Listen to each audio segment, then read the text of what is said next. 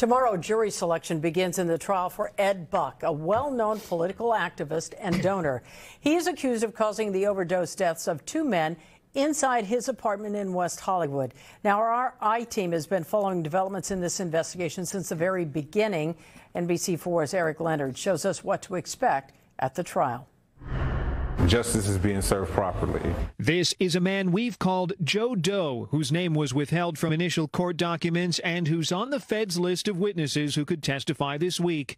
He told me in 2019 he survived a near overdose in Buck's apartment months after two men had already died there. It was his information that prosecutors say gave them the last bit of evidence needed to file the case. He said he was ready to take the witness stand. Be ready for whatever that they try to throw at me. Buck, seen here in a sketch at a previous appearance in federal court, faces trial on allegations that he supplied methamphetamine to the two men who died, Jamel Moore in July 2017 and Timothy Dean in January 2019. Buck has pleaded not guilty. He'll be represented at the trial by former O.J. Simpson case prosecutor Chris Darden and attorney Ludlow Creary. Mr. Buck is accused.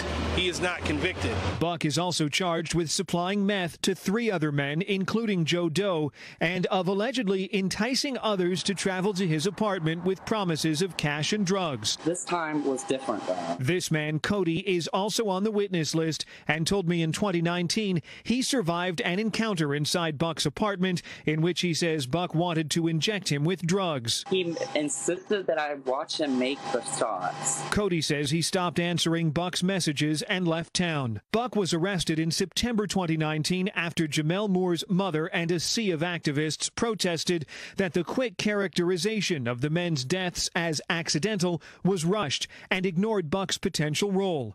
In this pre-trial memo, federal prosecutors say there's evidence Buck engaged in a pattern of party and play as far back as 2011, allegedly soliciting men to take drugs and perform sexual activities.